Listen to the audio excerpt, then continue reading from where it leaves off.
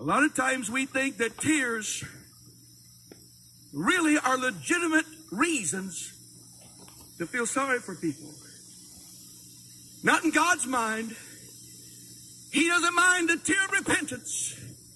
But then he wants you to look up and say, praise God, my sins are gone. And begin to sense there's a way to make it. There's a way to have victory. There's a way to be blessed. There's a way to grow up. There's a way to be more than a conqueror. There's a way to have the glory of God in my situation. There's a way to do it. I want to give birth to something today in you. I want to stir something inside of you. Slaves stay slaves because they have a form of security. Some problem is met for them. They don't have to worry about where the leeks and the garlic comes from. Whoever's a master will always promise something.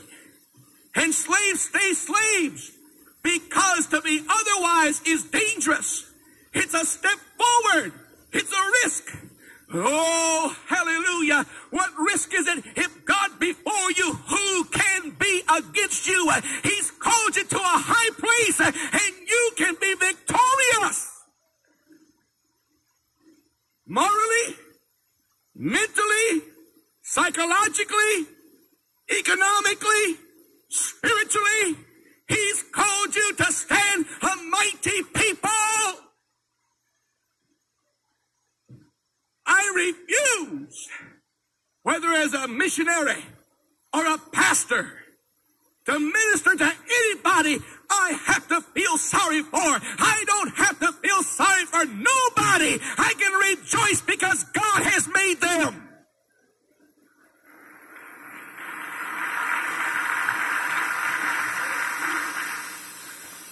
Jesus said to the poor, the gospel is preached. There's no reason for your tears. You may be without a husband, and it may be a sadness, but bite your lip and look up and say, devil, you've cost me enough, but you're not going to ruin me nor bankrupt me. I shall live. I shall not die but live and give God the glory. I shall be more than a conqueror through Christ who loves me.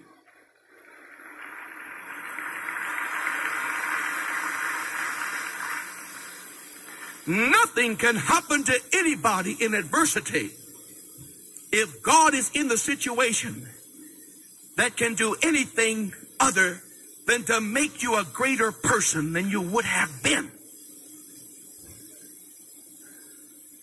We have men today in business who've had all kinds of problems, never really appreciated or fit into the mold. And they become the outstanding businessmen, the outstanding statesmen. Mama didn't care for them perhaps, and Daddy didn't even stay at home. But instead of it destroying them, it brought strength into your life. Listen, God can cause every stumbling block to become a stepping stone. You haven't lost a thing.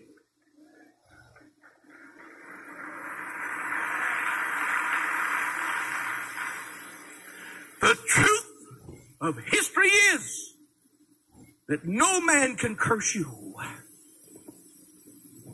if you let God bless you. Nobody can steal from you if your source is God Almighty. Nobody can bankrupt you if you know where it comes from. The Lord is my shepherd, I shall not want.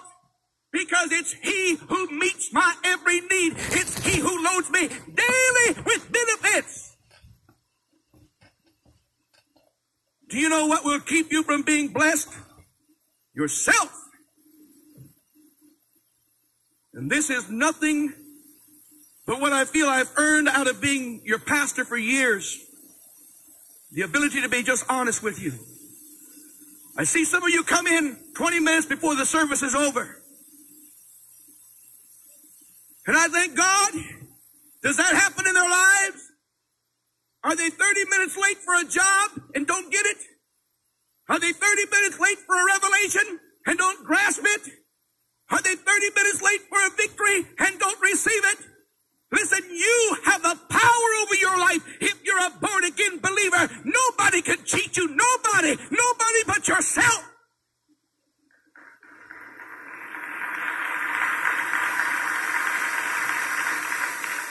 And I share it because I believe you can make it. I declare it. I'd never preached this message to people who couldn't. I'd never preached this message to people where there's no hope. There's times I'm silent and don't say a word because I feel it couldn't do something positive. But I know that you can be more than you are. I know you can grow. I know you can be victorious. I know you can bring glory to God. There's nobody with more spiritual ability than you, mental ability than you, economic ability than you. He's for you. God wants to bless you. And if you'll take the responsibility for your failures and say, God, it's my fault. I don't know where or how at times. There's nobody but me who can keep me from being blessed. If you believe it, He'll set before you an open door.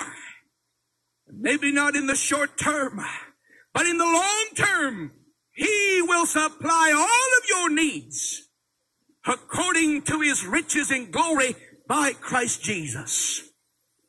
Give me a moment longer. The Holy Ghost is a teacher. He will teach everything. He will teach you how to live righteously, godly, holy, positively, and prosperously in this present hour. Christian, we need to demonstrate that God is more than a church service. He's more than a choir song. He's more than a good get-together. He is Christ, the deliverer, who's broken the power of the curse, and He said to the captives, you're free.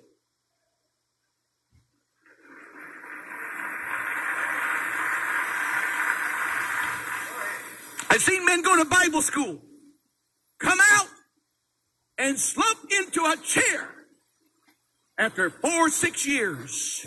Why? They didn't have it in them. They didn't have what it takes to say, I can do all things through Christ who strengthens me, and then pay the price. It's work.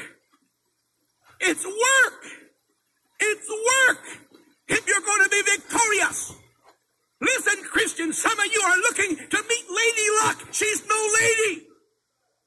She's no lady.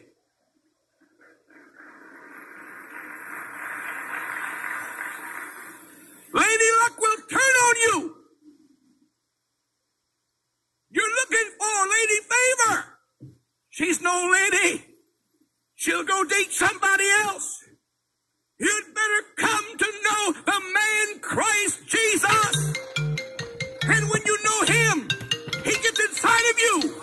And the Spirit of Jesus works in your situation. And you win because you're a winner.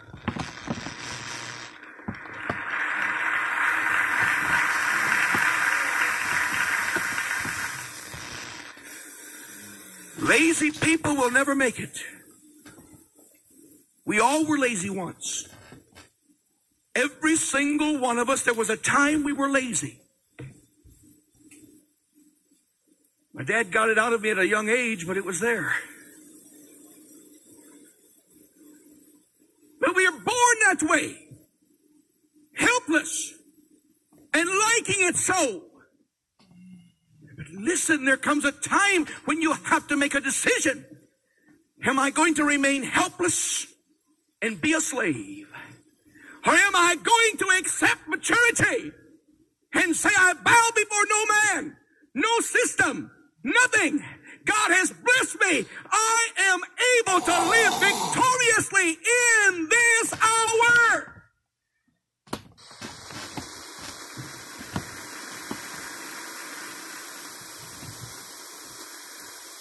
I don't care how many prosperity messages you hear. There is no prosperity that's divorced from a marriage to you. It is not an outward fortune that smiles upon you.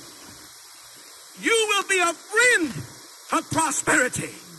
You will be a friend of freedom. You will be a friend of labor. You will be a friend of honesty. You will be a friend of sacrifice. You will be a friend of truth. You've got to be. But when you are, he's for you. He wants you to stand in this hour as a testimony of his power in this moment. I saw a vision in the spirit, not with my eyes, but with my mind. I saw God do something in Detroit that was written up in every major news magazine in the nation. I still believe it's possible that we could be the head and not the tail. I believe it.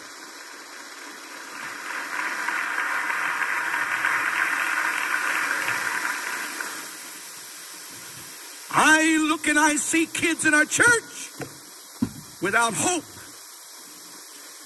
I was thinking maybe I'll let somebody else preach it here. I'm going to get them together somewhere, somehow, and preach until they can believe that what they think and what they decide makes a difference. We got kids in this church, they're blank mentally. They're tuned out. Nothing disturbs them or helps them or anything. And the only thing they're sure of is their sexual appetite or their physical appetites. God, make men out of them.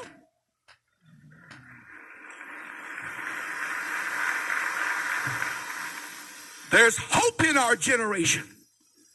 As long as there's a God who gives us an hour, as this hour, there's an opportunity for people to rise and declare it's the Lord's doing. And it's marvelous in our eyes. Stand with me in the service.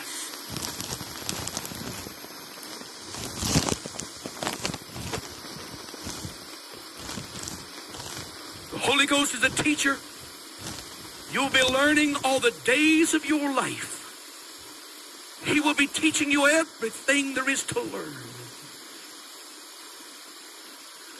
There is opportunities in your time. There's privileges in your moment. Will you stand in your tent door, look at the hardship of your moment, and weep?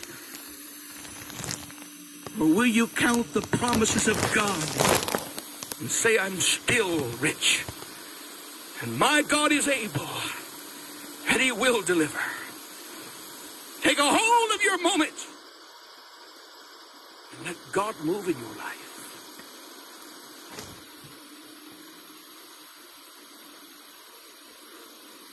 No man is more than a brother to you.